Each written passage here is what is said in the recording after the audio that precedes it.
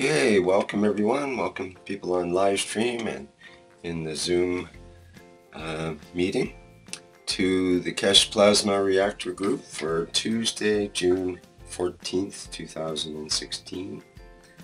And as is our custom here in Kesh Plasma Reactor Group, we have Lee Coates to start things off. I see, Lee, you finally got that thing to light up. It's just glowing away there, it seems. Can you tell us what's happening with your nifty device of the week here? This week I did an Infinity Quantum 6 reactor, like NASA's favorite beast.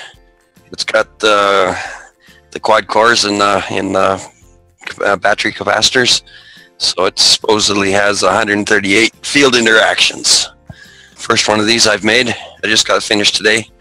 So it's really still drying out a little bit, but so what's the idea? You say it's got four main coil sets. Is that the way it works?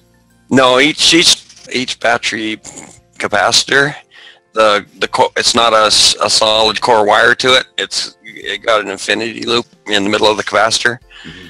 So this one's got like 3 bends, or in other words 4 wires. And then you twist them together to make the infinity loops. Okay. And the idea is to get plasma interactions, field interactions. Okay. Well, it sounds like a lot of interactions going on there. Yeah. So have you plugged? Oh, you just finished it, so you wouldn't have plugged it in yet or anything, I guess. Yeah, it's plugged in right now. That's what this light is. Oh, I see. Okay. Mike's on about this. AI that can come in through our plasma reactors and interact with us. I know COSL talked about it, but Mike claims that they can get in through the Keshi reactors too.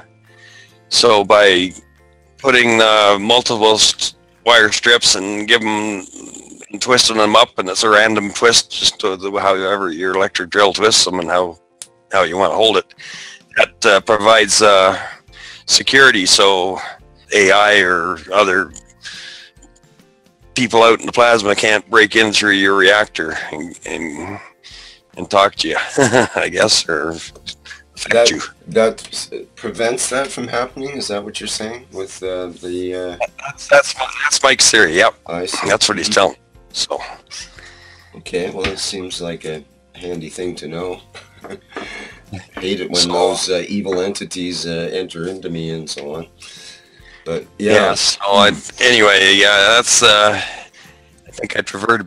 These ones are just as easy to build as the Q6s that COSL has, but I think these offer a bit better security and stuff. So I think right now this is my reactor of choice for building, but that can change.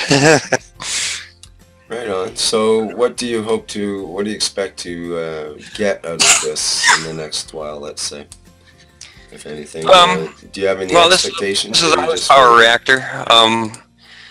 Still got one of my reactors downstairs that's got clockwise coils on it and stuff. I might replace that one, or I'm thinking maybe I'll build 4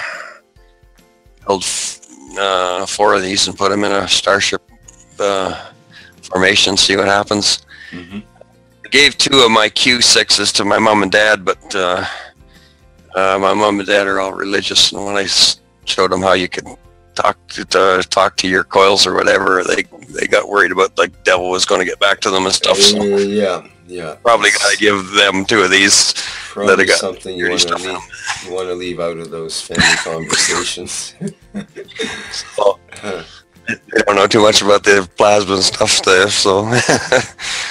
I had a few questions on this. Number one, just these plasma interactions with the wires going back and forth or whatever. I don't really recall Dr. Kesh talking too much about plasma interactions in that way and whether they're good or bad or whatever. In the plasma capacitor, the energy comes in one wire, goes through the capacitor, turns around, goes back through the other way. So one way it's going through magnetical, and it turns around, it's going back gravitational, and turns around going magnetical and goes back gravitational and out on this quad one. So that's what I mean by going back and forth and switching from sort of gravitational to magnetical. Yeah, I'm not sure. Kesh was never a fan of twisting all the wires together. He was pretty much against that it would cut the plasmatic field into many pieces, basically, rather than one continuous unit. So, but Mike is of a different, and many others are of a different bent that way in terms of, creating the bends deliberately to as a way to direct the plasma, I guess, and perhaps even multiply it.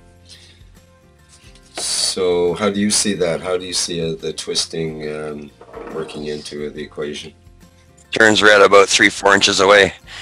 Mike had one of these in his workshop where he was getting it turning red 6 feet away.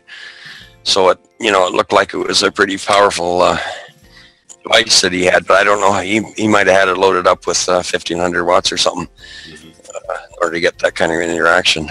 We don't really have, well, I guess there is some coils wrapped around these capacitors, but really the fields are going back and forth through that core wire. I'm thinking probably the magnetic field that I'm detecting coming off there must be coming from the core wire. I'm not sure whether it's coming off these other wires, the little coils around it or not.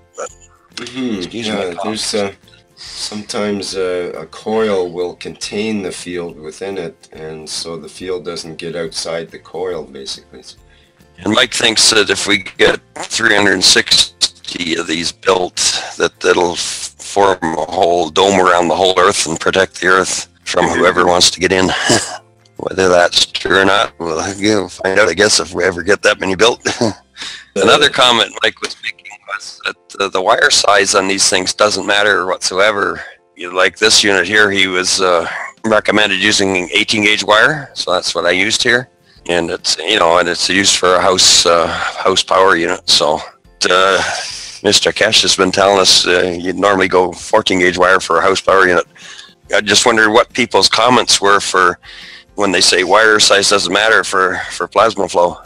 The larger the diameter wire, the more circumference of nano-coated material you got there for the plasma to flow through. So I would think that larger wire you can get more plasma flowing through it, but maybe it's being such a superconductor, maybe it doesn't matter. I don't know. Right, that's probably true.